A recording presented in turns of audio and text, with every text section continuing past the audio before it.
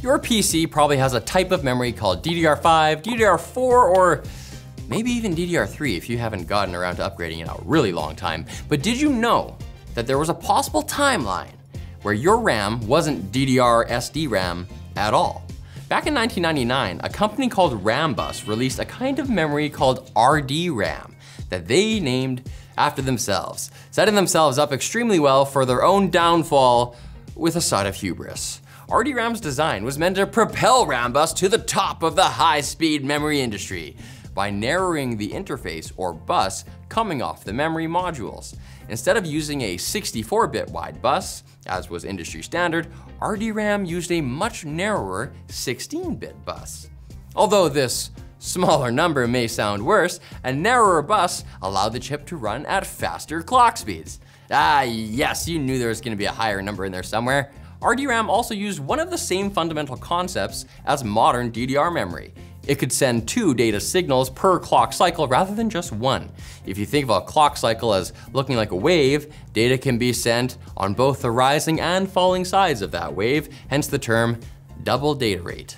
The net effect of these design changes was a significant increase in overall memory bandwidth. Basically, it would be faster since it could move more data around at once compared to conventional solutions that only sent 1 data signal per clock cycle and used a wider but slower bus. This bandwidth advantage meant that Nintendo used RDRAM in the Nintendo 64, as 3D games required lots of memory bandwidth. The N64's use of this new high-speed RAM in a product that sold for less than $200 got Intel interested in using RDRAM as a way to increase the performance of systems based on its new Pentium 4 CPU lineup. With a massive tech giant like Intel signing a deal with Rambus, you would think that this would be Rambus' ticket on board the gravy train, baby.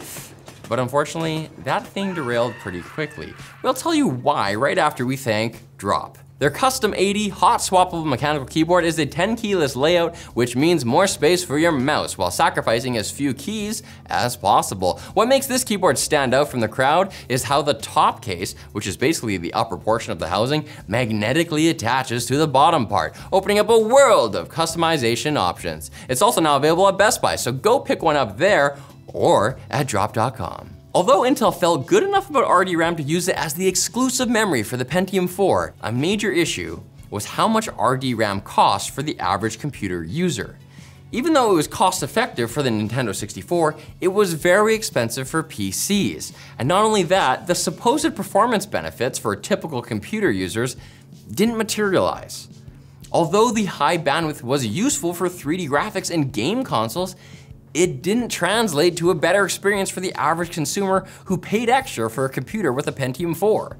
RDRAM had notoriously high latency, sucked down a great deal of power, and produced lots of waste heat, meaning consumers weren't getting great value for the money, not to mention that RDRAM modules either had to be installed in pairs or be installed as a single stick paired with a dummy continuity module that looked like a RAM stick but didn't actually have any memory on it.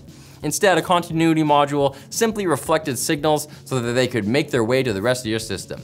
In fact, if you remember the jumper pack on the Nintendo 64, that was actually a continuity module that could be removed in case you wanted to buy that red expansion pack accessory, which actually contained additional memory to enable better graphical quality. To make matters worse for Rambus, a cheaper alternative, simply called DDR SDRAM, showed up in retail PCs starting in 2000.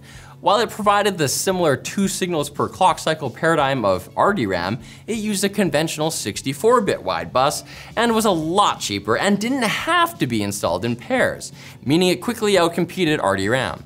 By the time late 2001 rolled around, Intel started releasing chipsets for the Pentium 4 that supported the cheaper DDR SDRAM. And by 2003, RDRAM was mostly no longer supported by new PCs, with DDR SDRAM winning the standards war. This, however, wasn't the end for Rambus. Even though RDRAM was a commercial flop, they did actually develop many patents concerning double data rate memory. But unfortunately for them, they gained a reputation as being quite litigious, as they spent years suing companies such as Samsung, Hynix, and Nvidia for alleged patent infringement, including one embarrassing incident where a judge found that Rambus destroyed evidence with a shredder. Rambus itself also got into trouble with the American FTC and European Union for alleged anti-competitive behavior relating to just how many inventions the company was claiming in its patents. Over time though, Rambus settled its outstanding lawsuits, and they're actually still around now as a company that makes memory controllers, having decided to go with a more collaborative approach instead of being cutthroat, suey people. In fact, if you'd invested in Rambus 10 years ago, you'd have more than tripled your money. So who says nice guys can't finish first, or bad guys who become less bad and finish eventually? There's a lesson here. Thanks for watching, guys. If you like this video, check out our other video on how DDR works.